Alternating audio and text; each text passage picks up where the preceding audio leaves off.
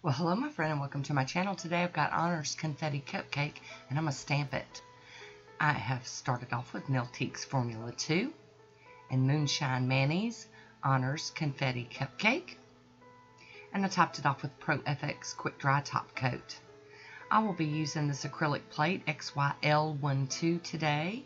I'll be using this image by my thumb, some little squares, and then this other image of some squares right there.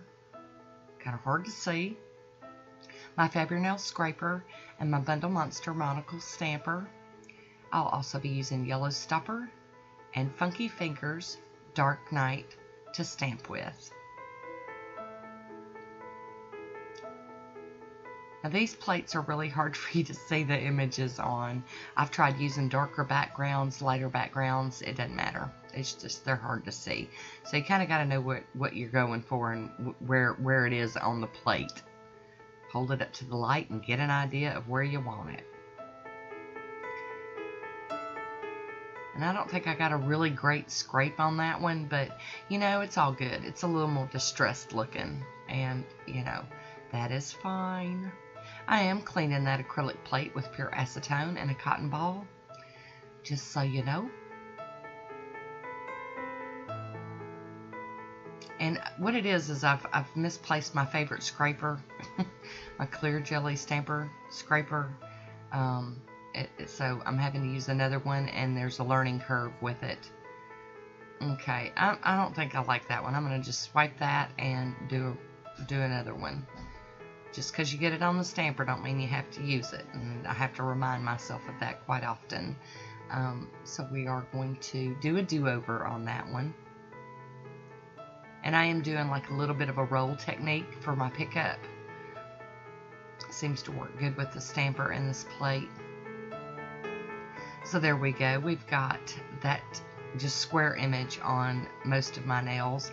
I am doing this image down here. It's got some open squares and some open squares with little squares in it. I just thought that would look cute. So there we go. Plop, plop, plop it on the nail.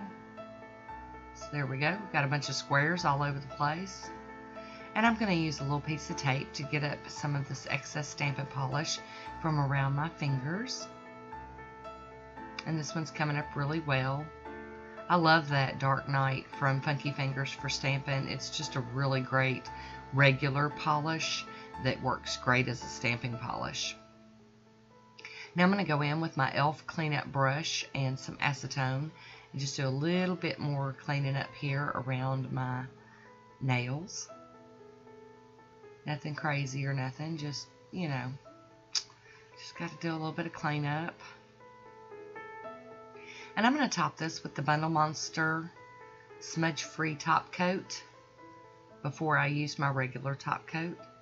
As you can see, it does not smear. It does stink a little bit, but I mean nothing crazy. It doesn't stink as bad as my Clean Colors or my Mundo de Unis, but it does stink. I'm just going to throw that out there. And now we're going to top it off with some of the Pro FX Quick Dry Top Coat, so that it can all dry quickly. Hey Woody, how you doing?